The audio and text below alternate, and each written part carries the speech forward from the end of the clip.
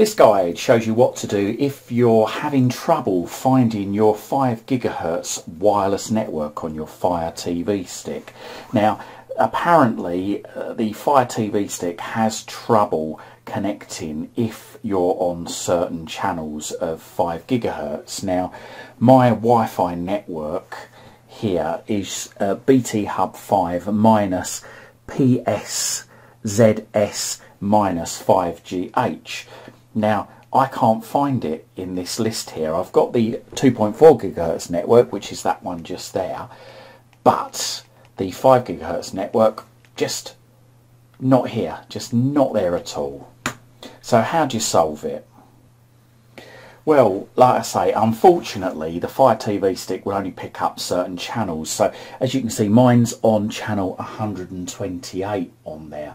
So we need to select a lower channel, a channel somewhere between 36 and 48, or between 149 and 165. Well, on my settings here, I haven't got, the channels don't go up to 149, so I'm going to have to select a lower channel.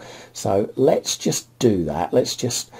I'm doing this from a router login. Now, everybody's router login will be different, so I can't unfortunately give you advice on how to log into your router to change the wireless channel, but please consult with your router manufacturer, or if it's a modem that's been, or a router that's been supplied by your internet provider, then consult with them on how to do it. In actual fact, if it's an internet provider supplied router, they may well be able to log in remotely for you and do it for you themselves. So like I say, I'm going to select channel 36. So let's just tap on channel there. We've got a list of channels here I can select.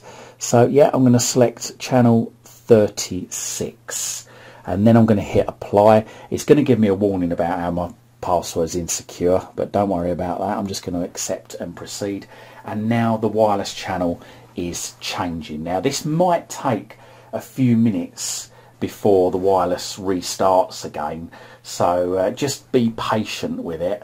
And what I'm going to do is I'm just going to come out of Wi-Fi on my Fire Stick and I'm going to go back into it again, and let's go down to see all networks and let's see if it's appeared yet. And yes, there it is, it's now appeared. So as simple as that, I've just changed my Wi-Fi channel from 128 to channel 36 and it's picked it up straight away. So there you go. I hope this guide helps, and thanks very much for watching.